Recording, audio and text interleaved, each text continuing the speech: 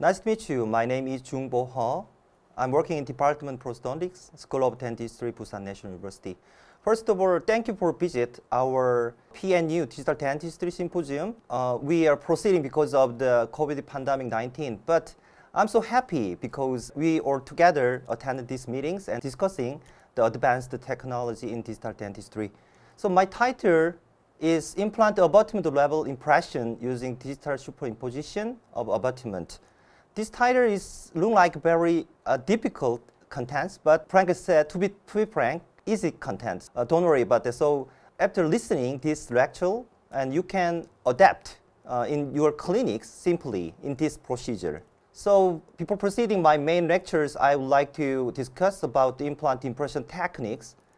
As you know, implant impression techniques can be classified into two broad categories. The first is method of obtaining impression at the abutment level, and the second is method of obtaining an impression at picture level. Both of these methods and disadvantages, but I'm making a final processes by obtaining an impression at the picture level in the clinic first, and then making or selecting an abutment, and then retaking the abutment level impression. In this lecture, I will briefly look at the lesion. Usually, implants are classified into external connection and internal connection types according to the connection structure between picture and abutment. It seems that many dentists around the world prefer the internal connection type implant. How about you?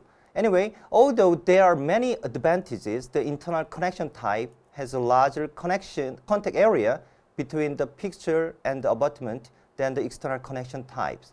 And the connection structure is considered to be slightly more complicated in internal connection type. In particular, the area touched by Morse taper area is long, so there may be made some side effect, such as settling effect like this. Look at this right picture. I think the trend is different for each country, but to be frank, I don't know your country's situation, but it is recommended to use the implant picture and abutment made by the same manufacturer.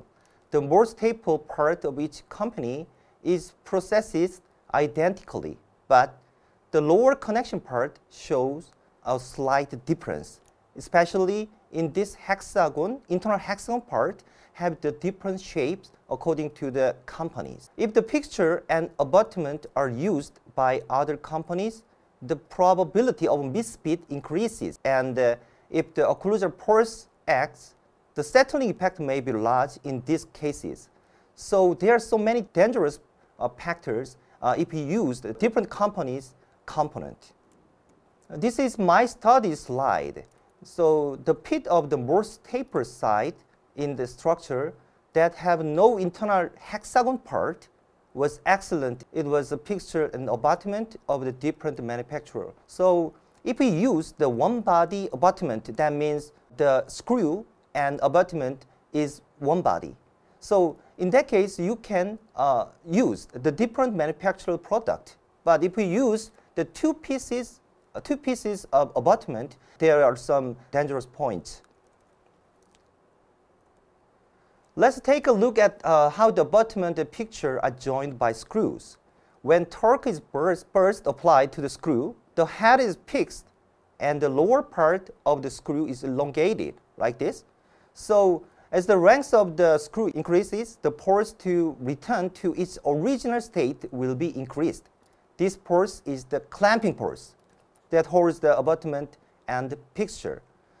However, as described above, as the screw is fastened, wearness is generated on the surface due to friction, and the Morse taper is crushed, resulting in a loss of part of the preload that was initially applied. So we have to do the retorque to elongate the screw one more time. So every clinician, you have to do the retorque after 10 or 20 minutes. In many studies, it was reported that about 30% of the initial torque applied at the beginning was instantaneously reduced. So it is reported that the reduction can be produced to about 20% by applying retorque. So in clinical practice, various methods are mixed to increase initial torque and try to completely connect the abutment so that sinking does not occur. In my case, I always applied the continuous force about 30 Newton per centimeter, applied for 20 seconds. That means I applied continuous force during 20 seconds. And then I made the provisional restoration and then give the occlusal load to the provisional restoration. That is the reason why I want to position abutment to the picture properly. So if you don't have any provisional restoration, I recommend to bite cotton roller. Yes, that is cotton roller biting can be helpful to position abutment to the picture properly. When we take the impression, do we tighten the screw with 35 Newton? When a dental technician makes an implant prosthesis, does the abutment be sufficiently torqued to wrap analog to attach it? How about your situation? So actually not. They cannot tighten properly in the laboratory. Some studies warn that sinking or misfit of the prosthesis that can occur during these various clinical prostheses can be as high as 0.45 millimeter error. When I searched recent research, most taper connections with straight and angulate abutment show the lowest misfit value. The higher tightening torque make the increased fit of the implant abutment interface. As you know, according to the tightening force, the micro gap between abutment picture will be different. So every procedure to make the final prosthesis, every step of screw tightening is very, very important. The force is important to reduce these gaps. There are so many researches about that. So with the development of digital technology, the technique of making customized abutment and final prosthesis at once with a single pixel level impression is developing. I think that you also write the single pixel level impression to make the final prosthesis. But if you used only single pixel level impressions, it makes the misfit of the impression copyings and misfit of the abutment. Finally, that makes the big error to make the final prosthesis. If the connection of impression copying is not properly performed, or if the procedure is performed without accurate recognizing the situation where the copying is not properly connected due to surrounding bone interference, the customized abutment cannot be produced according to the actual planned location and shape. Look at these pictures. You planned repticing, and then the final product was like the right thing. You can see the error, rotational error, and then the shapes error. In other words, I emphasize that implants have a structure in which several components are connected to each other. So, in order to minimize errors, it is a wise technique to retake impression of each connected structure in stages. It is the same whether it is a CAD/CAM work or conventional fabrication method. In particular, for internal connection type implant, it is recommended to connect and check first if you are making a customized abutment, as there is a possibility that misfit may occur due to insufficient screw tightening. Look at these pictures. After making the customized abutment, I could find out the error of position. I was proceeding the reduction of the abutment to have proper shapes and proper height, and then retake one more time. So that is the abutment level impression techniques after adjusting the abutment. Errors that occur while connecting the abutment are always likely to occur in the process of taking impression or working on the model. Therefore, in the case of patients sensitive to occlusion, or a case that requires precision while using an internal connection type implant, a customized abutment is produced through a pixel level impression, and then abutment level impression is obtained.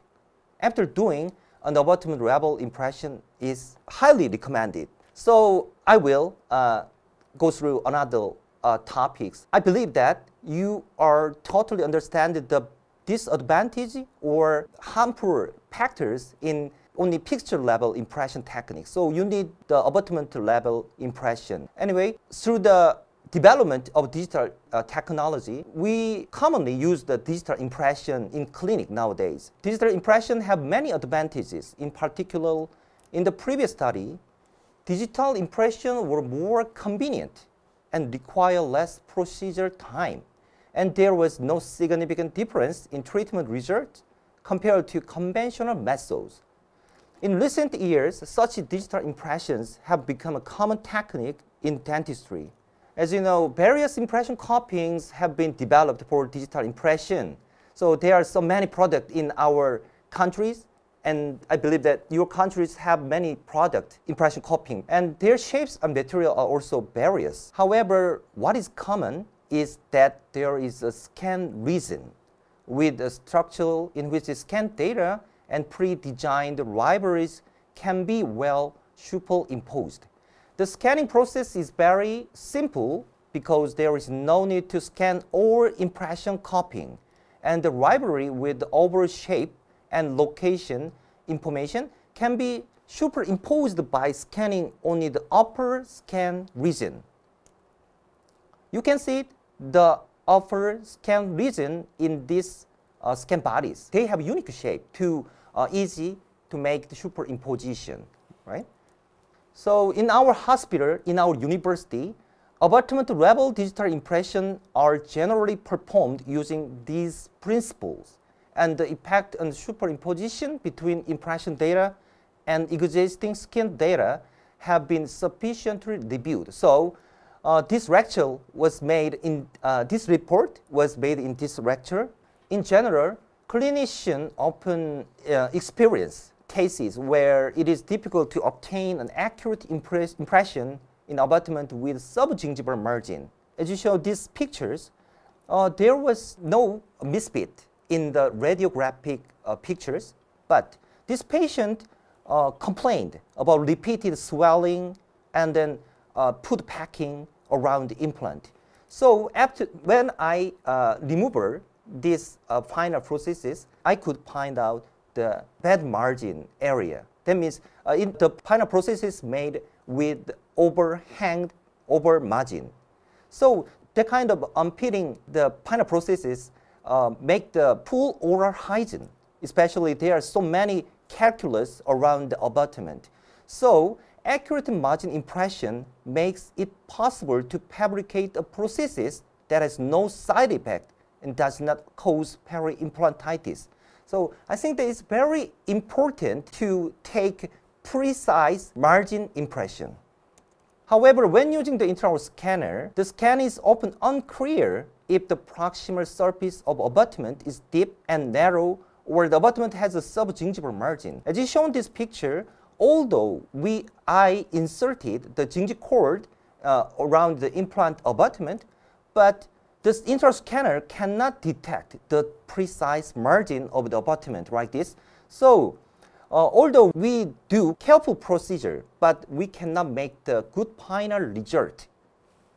So I was able to obtain data showing a clear margin by superimposition the customized abutment scan data that was scanned in advance, and the data obtained by simple impression without inserting gingival cord in the CAD program. Using this superimposed data, I am manufacturing a precise prosthesis. Can you see the definite margin in the right side pictures? I recently reported this method to the Journal of Prosthetic Dentistry. That is the international, very famous article, as you know. Look at the example of the cases. So if we use the stock abutment that was fabricated by company, before connect this abutment to the picture, you have to scan, pre-scan, and then save the CAD software first. And then in clinic, you scanned only the upper part of abutment. Especially, you have to include the slot area.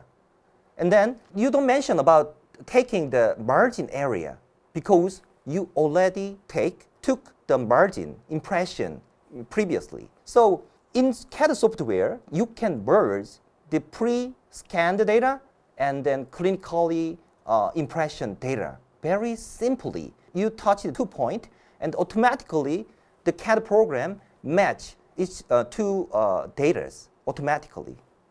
So you can see the definite margin left figure like this. So although you take only upper side of abutment impression, but finally we can get the definite margin impressions. Through this procedure, we can get the precise prosthesis finally.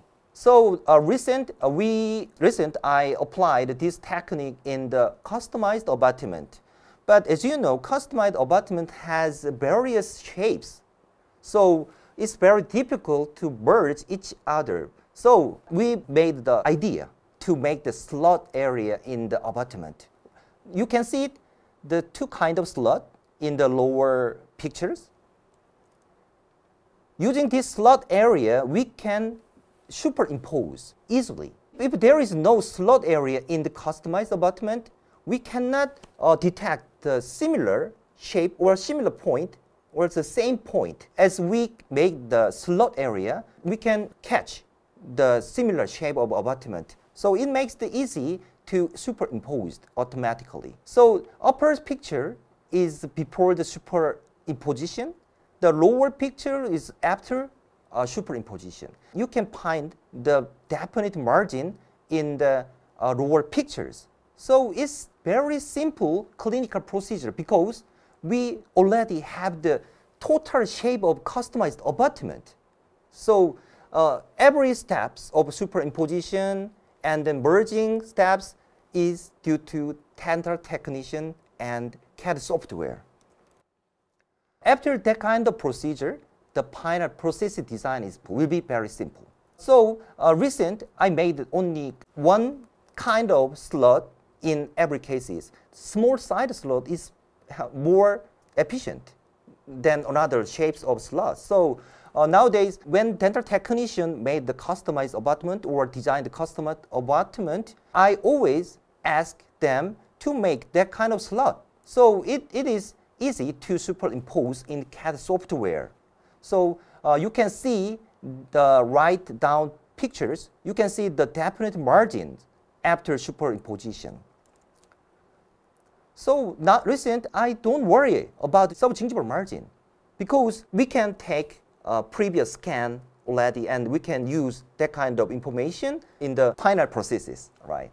So anyway, this is molar cases. So anyway, every cases I adapted that kind of procedure with using the small slot in the upper side of the abutment. In this picture, you can detect the definite margin area that is located in subgingivally. So it's very easy to take the margin portions. Every cases is similar. So I want to emphasize this efficiency of this procedure. It's not your lower. You only have that kind of idea and then ask this technique to the dental technician. So we proceeded various research about this procedure. This article is accepted in International Journal of Prosthodontics recently. Anyway, we evaluated the clinical accuracy of implant abutment level impression technique using digital superimposition of customized abutment. In this technique, digital impression data and pre-scanned abutment data are superimposed to reproduce the abutment's location and shapes on the CAD software. The result of this study showed the clinical efficiency of this technique satisfying both convenience and clinically acceptable margin and internal fit. This is clinical study, so we are proceeding a long-term research. So after we get the long-term data, and then we will publish on our journal the result. This is second research with Professor Hyunjong Lee, and then submitted in International Prosthesis, this article in this month. Anyway, we compared according to scan area. That means the control group has the full scan data. First experimental group was the scan data cannot detect proximal area. Second experimental specimen cannot scan the margin area sufficiently. So although we scanned insufficient, but we wondered about the result of superimposition in this case. But the superimposition technique can be used clinically to fabricate implant prostheses since the error of technique is within the range of scanning errors, not only when the scan is complete, but also when proximal surfaces and margins of the customized abutment are scanned incompletely. So these studies said to us, this procedure is very convenient, not too necessary to take complete scan in clinics. You have to scan only upper portion or some area that can superimpose each other. So it's very important, the factors in this procedure. I want to show only one cases and then I will finish it, okay? So this is full mouth cases. When we treated that kind of cases, the impression will be very difficult because every implant maybe have the subgingival margin, or they want to get the beautiful aesthetic prosthesis. So anyway, not to make the side effect of the implant, we have to focus well-fit prosthesis, right? After taking a pickup impression at the pixel level, I made the master model, and the passive transport and jaw relation were acquired, and a temporal prosthesis was used to mount the model to the articulator. The reason why I use the temporary bridges during 3 months is because I want to give the occlusal force to the abutment. I want to make the proper position of abutment. And then also I want to check the vertical dimension and comfortable of the chewing. We have to check everything stage of temporary prosthesis, right? So based on the mounted model, customized abutment and temporary crown were fabricated like this. Before the delivery of customized abutment, abutments were scanned using modular scanner and then saved as customized library data in CAD software. In these cases, we used ExoCAD software programs, but I know that 3Shape program CAD software can do like this. After delivery and customized abutment, I could detect unclear margins of abutment caused by subgingival position. You can see the merged margin in many abutment.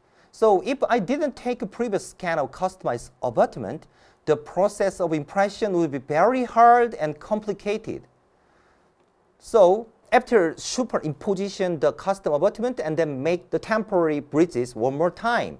And then we induce the healing and stabilization of the gingival condition. After the adaptation period to the vertical and horizontal relation in the condition of temporary prosthesis, the final impression was obtained only on the upper part of the abutment without inserting gingival cord at the abutment level. So, and a working model was processed. So anyway, because we use that kind of procedure, we can reduce the clinical time, okay? The margin is unclear by taking an impression without inserting gingival cord. You can see the unclear margin in the model scan data. But a pre-scanned customized abutment library superimposed on the work model scan data, you can see it like this, definite margin like this. Anyway, I repeatedly emphasize the efficiency of this skill. In order to fabricate the final prosthesis after the second temporary prosthesis adaptation period, the final occlusion relationships was acquired based on the vertical occlusal height of the temporary prosthesis, and the working model was mounted on the articulator. After that time, we copied these temporary to the final prosthesis. I want to skip that procedure because of time limitation. So anyway, after duplication the temporary, we fabricated the final prosthesis like this using zirconia, monolithic zirconia. The aesthetics and functions were evaluated by installing the maxillary mandibular zirconia fixed prosthesis in the oral cavity. Mutual protective occlusion is formed with uniform contact point on both posterior teeth in the CR position. Okay, almost done. And recently, I'm developing a method of directly superimposition the designed shape on the software instead of composing the library by scanning the customized abutment that has been made. So, and I am testing it by applying a tool that makes a slot that facilitated superimposition. After finishing that, developing that kind of procedure, the superimposition or impression technique will be very, very simple. So anyway, because due to the development of CAD/CAM systems and digital dentistry, every clinical procedure is simple and simple, more simple and simple. So anyway, I want to finish my lecture after conclusion saying the conventional implant abutment level impression with gingival retraction technique can cause side effects such as gingival recession and bleeding. In order to overcome these problems, an impression technique using digital superimposition of the customized abutments is newly introduced and then used in our university broadly. In this technique, digital impression data and pre-scanned abutment data are superimposed to reproduce the abutment's location and shape on a CAD software. The result from my lecture and our research showed clinical efficiency of this technique, satisfying both convenience and clinically acceptable margin and internal fit. So today's my lecture is very simple. I emphasized only one factor in aspect of digital impressions. So anyway, have a good time and enjoy our PNU Digital Dentistry Symposium. Thank you so much.